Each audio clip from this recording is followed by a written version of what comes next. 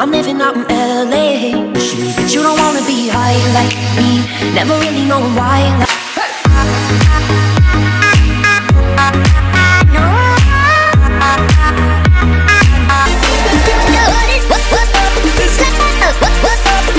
Guys, I really like putting cinnamon in my oatmeal, but sometimes my hand's a little too heavy because look what happened.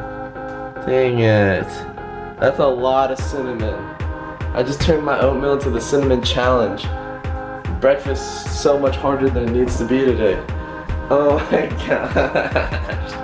Good morning, guys. What is up though? I'm excited to start today off. Guys, prepping my workout stuff because right after the tax guy, I literally am meeting Aaron at the gym and we're gonna have such a good hard arm workout day.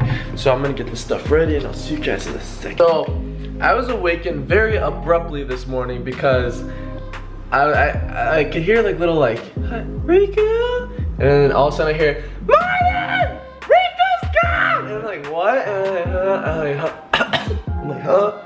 I wake up, I'm like, what are you talking about? She's like, the back gate was open and I didn't see the back gate open, and I was like, oh, Kimmy, talk slow. The back gate was open, and she's like, the back gate was open, I think Riku's gone. And so I was like, oh gosh, and I'm like half asleep, so I put my shoes on, and then I run outside, and Kimmy's like about to get in her car, and all of a sudden Riku comes prancing out in the front yard. And we're like, Riku! So yeah, Kimmy thought she lost Riku for like, I don't know, probably 10-20 minutes, and then she woke me up really early because she was just about to go to work, but it's okay, he's all safe, he's right here. But it was pretty funny. I was like, oh, well, that's a good alarm. That's a good alarm clock.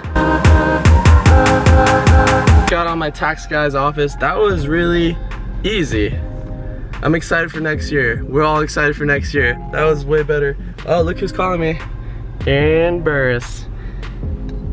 Hello? Yo, how far are you from the gym? Probably like 7, 8, 10 minutes. Why? Okay, no, I'm just at the house. I just got ready for the gym. You gonna be there at like 2:30? Okay. What time is it? Yeah, 2:30 is fine. So, I'll be there at 2:30. Okay, bye. Guys, this is what is called surprise leg day. Aaron's doing what I normally do as a warm-up. That's how big his legs are. But we're gonna do leg day today, and I didn't know lunch is right now. Come on, Aaron, I believe. I believe. So yeah, we're still doing leg day. I think we're gonna end up playing basketball here soon.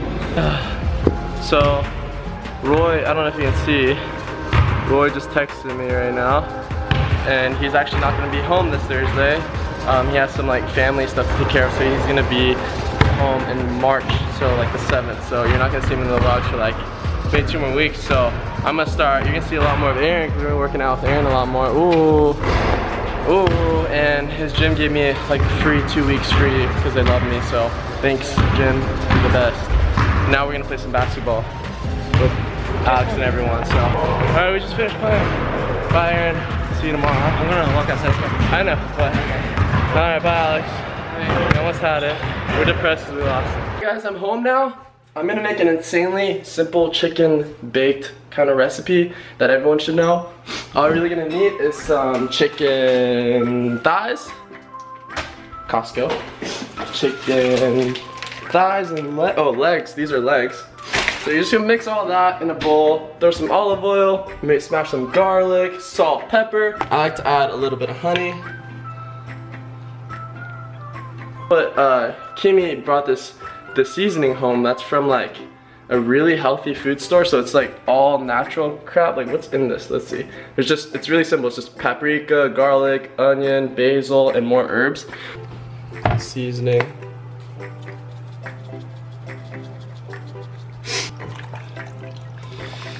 Alright guys, this is what my chicken looks like. Wow, chicken, yummy. Okay, so that's a very simple recipe. Like if you know the mechanics of chicken, which is you gotta bake it at 400 degrees for about 30 minutes and then drop it down to 350 for about 30 minutes, and just make sure you look at it because every oven is different. So once you learn the mechanics of chicken, you can basically marinate it with anything you think is healthy. Like if you want to put a little bit of lemon, honey, garlic, and like dried sunflowers or dried tomatoes, that's a little different, but you can basically play around with all the ingredients. Like I could have thrown almost everything in here and it would have tasted great. But I think a lot of cooking is just knowing the base mechanic, like kind of in math where you first learn like the rules like PEMDAS. Once you learn that rule, then you can do, oh my gosh, I just realized I used a math metaphor. I hate math, and I just realized that I just used an analogy to understand math. Anyways, I'm saying, once you understand that chicken can be cooked this way, you can basically do almost anything to this. Like you could add lemons to this, you can do a lot of things as long as you know that if you cook the chicken for this X amount of time in the oven, it's gonna turn out good. So yeah, that's one way to do it. I know other ways to do it, like braising chicken, grilling chicken. But for something quick, healthy, and I'm really busy right now, so that took me about 10 minutes to do, I put honey, salt, pepper, and that seasoning Kimmy had, garlic, and that's about it. Okay. Here's a quick and easy tip. Like if you're like me and you don't like that weird hard part of the asparagus at the bottom, my grandma taught me this trick. All you do is grab like a ton of asparagus, like let's pretend you bought a whole bunch of them. Usually it comes with this like rubber band, and you can just double knot the rubber band around the bottom base of the asparagus. So if you don't have a rubber band, just do what I do. If you have small hands, you might have to find a rubber band, but if you hold really tight, like to the bottom, as hard as you can, and look at how simple, you just go like this, and it will break. The tender part will break from the chewy part by itself. So it kind of separates itself without, look, I'm barely doing anything, and it just snaps, right? So now when you cook asparagus, you'll have these perfectly like easy to eat pieces that aren't chewy and weird. So I just do this for a lot of my asparagus, and yeah, it's gonna seem like you're wasting a lot, but this is the annoying part and the non-chewy part. I mean the non like crunchy nice part. So I just do that, do that, do that. Thanks grandma, thanks grandma, thanks grandma. Do that, do that. And you can actually use these, like you can boil these and make like an asparagus soup out of it by blending it, but at the end, all of your asparagus should look kind of like that. And yeah, I like to season that with like salt, pepper, olive oil in the pan, done. This is the easiest broccoli recipe in the world, and it's tasty kind of if you like broccoli like me, really easy. Alright guys, super easy super easy broccoli recipe, ready? Alright, grab some olive oil, do about a tablespoon of olive oil, bam, right there. Ooh, yeah, that's good. Then minced garlic, you don't have to make it fresh, I just prefer freshly minced garlic. Some red pepper flakes right here, and just sprinkle a ton of those in there. Grab a glass, just throw in like 1/4 cup. So your mixture should look really beautiful like that. Garlic, olive oil, infused water. You want to bring that to a boil, so keep it on high. As you can see, the water kind of already mixed everything around for you, but it doesn't matter, you can mix it around yourself. And just make sure the garlic and the pepper are all intertwined with the water. See the boils? Rolling boil, it's going hard. You want to take your broccoli right here. I got some broccoli portioned out right here. Make sure it's all clean and delicious. Go ahead and drop it in there away from you. And then you want to grab some more broccoli over here, drop it away from you. And then, very key part, to have a lid, cover this whole thing, and make sure it's like steaming up your broccoli with some garlic and all the olive oil and all that. Mwah, it's gonna taste so good. Alright guys, so it has been about 3 minutes. My broccoli is way more colorful and green now. It has garlic and crushed red pepper and salt and olive oil infused in it now. Push forward and reach back, push forward and reach back, push forward and reach back, push forward and reach back, push forward. And so what that's gonna do is just get everything all infused around it. But now you have this like perfectly steamed broccoli that has garlic and red pepper all around it, and it's easy, delicious, and healthy. And that's what we're going for. I know you guys see me eat a lot of bad food, but I can eat really healthy also, and I don't have a problem with it. But it's gonna be so great these next few months. Can't wait for you guys to just watch me and Roy like transform our bodies and just work really hard. It's gonna get hard. We're gonna be like, I want McDonald's.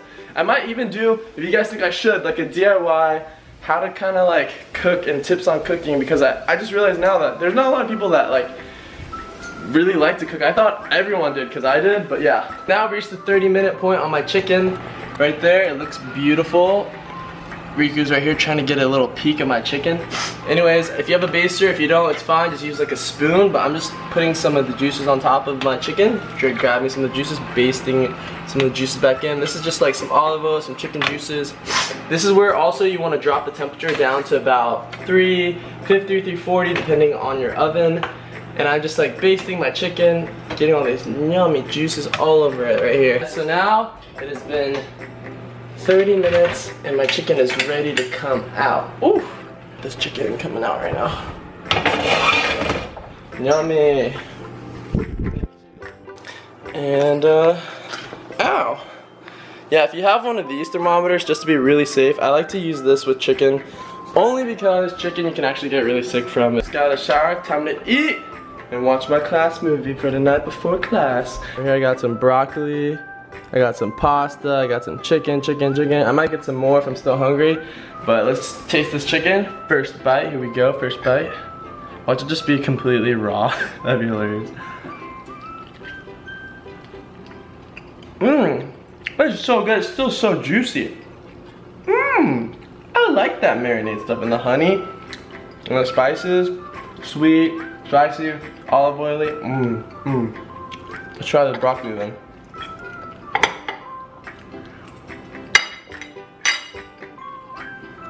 The broccoli is really good too. Oh, I'm so excited. The only thing I probably have to cut out is that salt in the chicken, and just use that seasoning, and we'll be completely healthy. And cut this out, and just more broccoli and more asparagus here. Ooh! All right.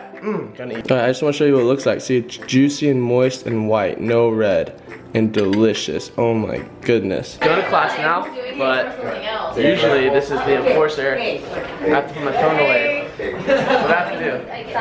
Put your phone in the basket. See, there's a whole basket. We gotta disconnect and go to class. Hey guys, what's up? Just got home from acting class, and now I'm about to eat like a little snack before I start editing.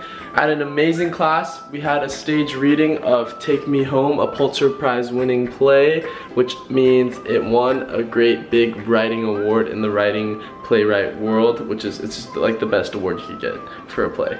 But anyways, I was just so happy to be watching a play in my class, and I was driving and I was thinking about my comments and a lot of people that are really inspired recently by my vlogs, and I just want to tell you guys to just keep going and keep facing your fears, and I promise you, you're gonna have a lot of fun with that. Every day I get out of class and I'm so happy that I'm not gonna, like, if I wasn't in class right now, in acting class, I'd really be regretting it a lot. If I wasn't in dance class, I think if I was still at school right now, I wouldn't be vlogging, and I would just be really wishing I could be in acting class or in dance class. So I'm really happy that I'm in these classes right now, and I get to see amazing pieces of work like that. And I'm glad I get to share my emotions with you guys, and you guys are a part of my diary. So thank you guys for being here every single day and watching my vlogs every single day. It's gonna be such a great ride. Thank you guys. Have a great night. Peace.